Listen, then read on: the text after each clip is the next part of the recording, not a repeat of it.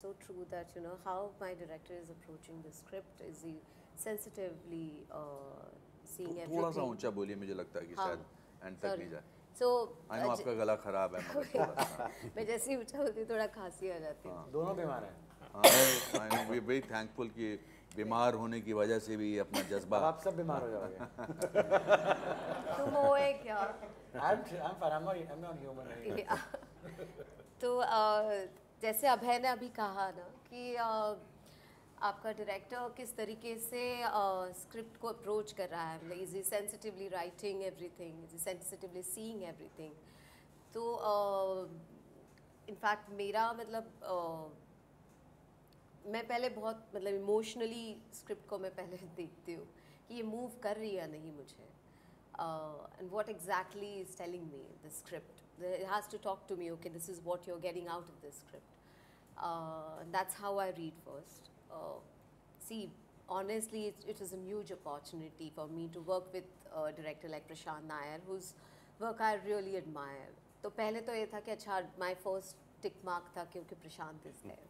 You know, and then the script, of course, I gone through the whole details of the case, Neelam and Shekhar's case, and the whole Upahar thing, and I'm like, I'm so honored to actually, you know, play this part. तो मतलब वो दूसरा tick mark था. फिर script आई हाथ में, then तीसरा tick mark था. So everything was properly tick marked for me. And while approaching Neelam also, you know, I like.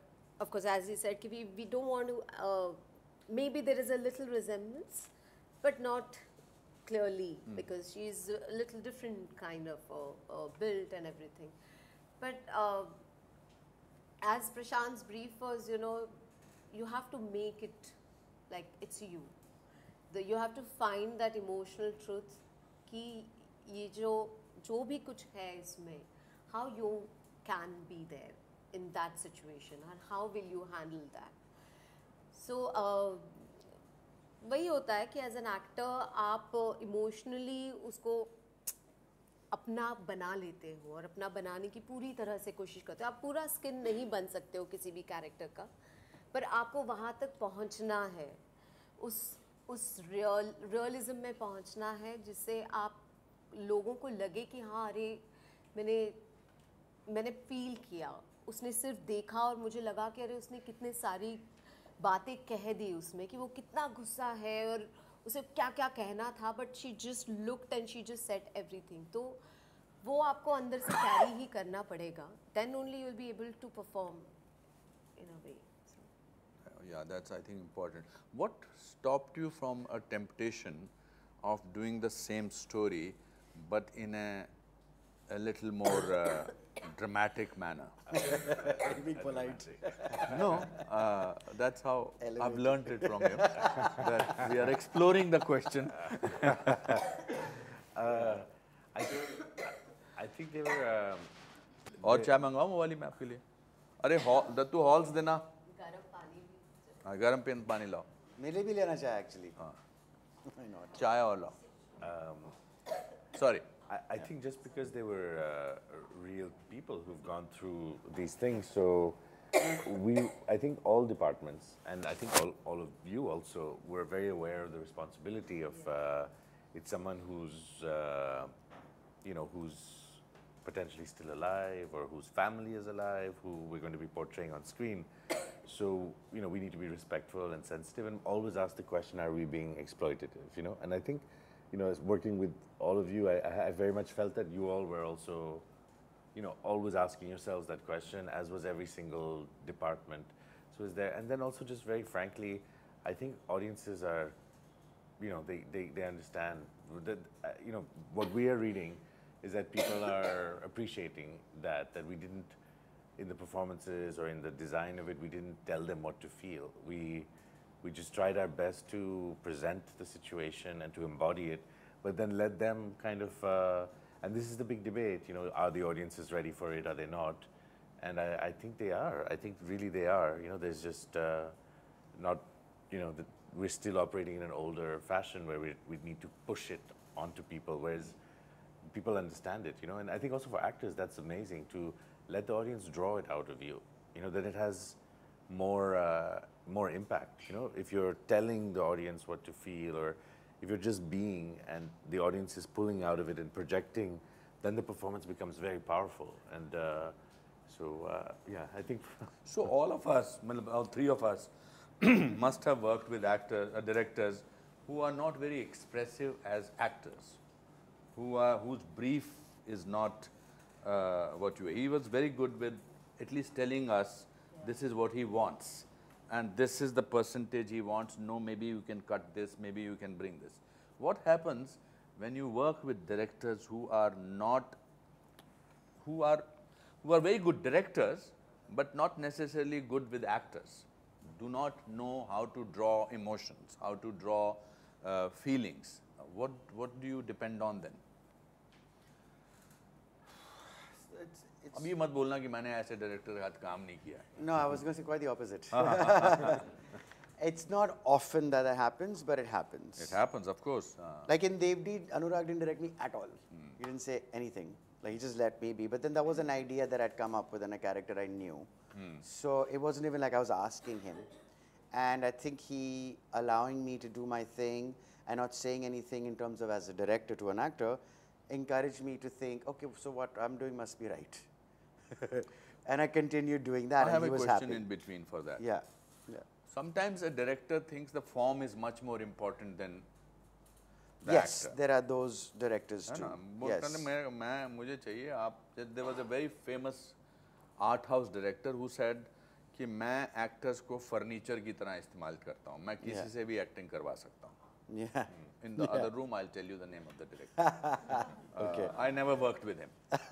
Hanji. So- And what you were saying earlier, that I would rather a director inspire me than just be like, "Arey yaar, why don't you get it out?" Like, then get stressed. Yeah. Or like shout at the actor. Like there are very famous directors who are well known to break the actor. You know, Yes. physically, emotionally. They feel that if I break you, I get a real clean, honest performance out of you.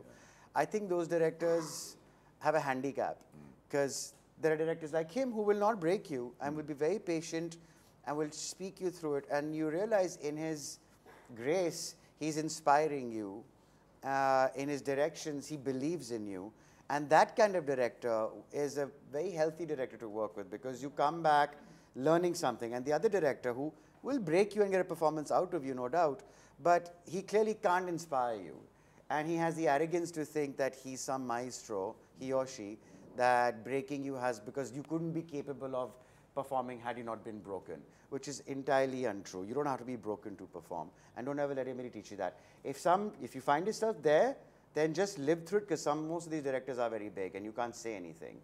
And it's so easy to manipulate them. Just pretend like you're broken. You know. I used to do. Seriously. Yeah, they're not worth it. What about you, Rajshri? How will you? Have you experienced something like this where the director is very good in his craft and the writing is very good, but he is not able to tell you what he is not very communicative or he is not capable of? What do you do then? Though I have not done a lot of work, I have done very little work, and independent cinema I have done, and couple of them have really inspired me, but couple of them really broke me, you know. And as Abhay likely said, that you know, it's very difficult if you don't have a director who break you but don't inspire you, who don't understand the process to get you back also, like you know. So it was a really tough time for a couple of, I won't be able to name the projects, but it was very difficult for me to come back because, and when you don't have a sensitive team, like you are portraying a scene or something and you're into tears after that. And then everyone is like, why is she crying? Like, oh, why is she quiet? Like, okay, come on, like you have to move for the next scene. And you're like, it's just, I just need one, like just give me 30 seconds to breathe because I've just finished something. But a lot of people don't understand that kind of a space where you're like, they look at you like, okay, means like, hello, get up and you know, move. Yeah. So I think that sensitivity is very less in our industry. Like there are people, I'm glad, But there are many people, maybe one of them will have that kind of a thing, but other may not have. You know, that the cameraman will come and like, you know, you're preparing and the cameraman, arey light lay yahan pe, and then someone will come and dab you this thing. So it's very, you know, it's not just the one department in our industry. We have to have every department sensitive. If they don't understand, sorry. Yeah. If they don't understand that, you know, ki what we actors are going through, how vulnerable we are when we are performing, and if they don't give us the comfort, or they don't, you know, I'm not saying that, you know, just spoon feed us or do everything, but just a comfort, a basic comfort, कि हम prepare करें, हम scene करने वाले हैं, आप ये मत करिए, अच्छा हाँ अपनी आप यहाँ पे करिए, अरे, so the whole manhandling which happens on set is very, like, you know, I feel I can't work on such sets now. I can't work on where, you know, screaming, shouting happening, and, you know, people are not focused. Nobody knows what script is. मतलब कितनी बार होता है कि sound वाले को पता ही नहीं होता है क्या सीन क्या है. So आप मतलब 80s में और 90s में तो बिल्कुल काम नहीं कर सकते. मैंने 38 सालों में 534 फिल्में की हैं. Wow. और 534 में से मुझे स्क्रिप्ट सिर्फ 50 का मिला होगा. बाकी सारी फिल्में, and yet I am, with all my respect, and actually they have made great films. कई बार तो ऐसा होता था कि राइटर सुबह सुबह लेके आता था सीन और बोलता था ताज़ा ताज़ा लिख के लाया हूँ. मैंने ये देखा है बचपन में on set when I used to go. ताज़ा ताज़ा